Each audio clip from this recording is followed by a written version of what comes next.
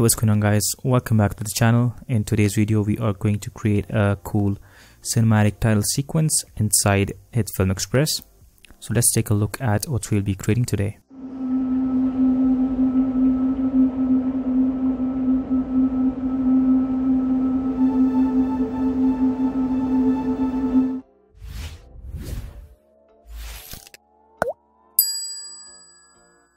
Right, so as you can see, I have already loaded these three stock footages inside Hitfilm Express.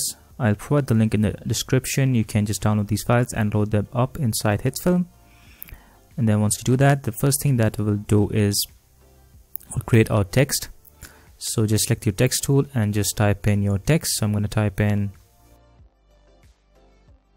so then we can go to the text tool, choose any cinematic font for this. I'm going to go with Roboto. So I'm going to go with the light font weight. I've also set up the size and the character spacing as well.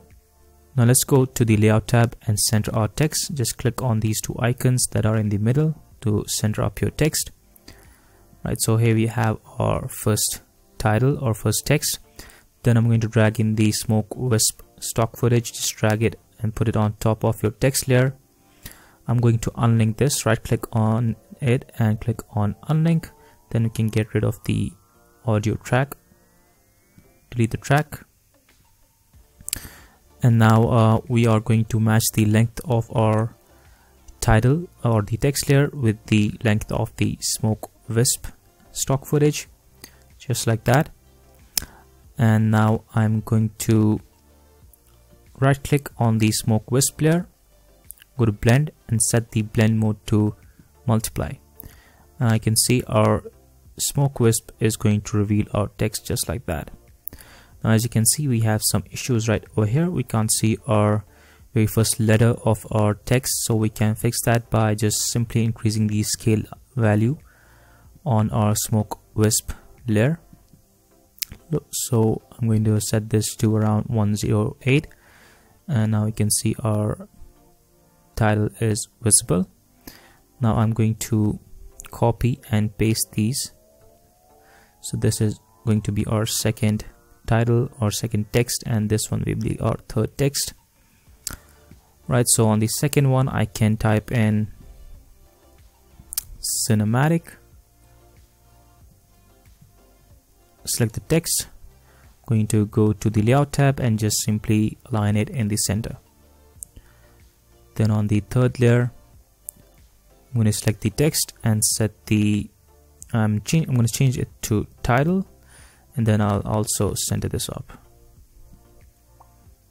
Alright, so if we take a look, this is what we have created so far.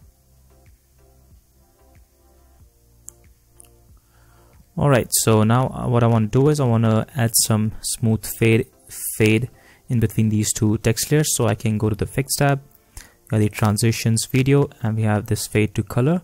Just drag it in between and put this in between these two text layers. Do the same thing over here as well. Now we'll have the smooth fade in our animation.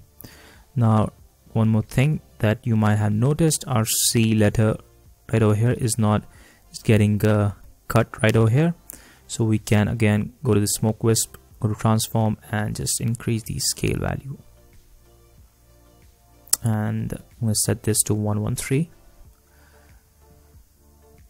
Alright, so next step is to go to the media tab and drag in our background smoke, put it on top, and I just want it to be this long, so I'll just slice this using the slice tool or split it. Then I'm going to delete the extra part, and also I'll just unlink this and delete this audio track. Delete this audio track as well, we don't want that. And I'm going to right click on this, set the blend mode to lighten. You can play around with different blend modes, but I think just lighten just works best for me.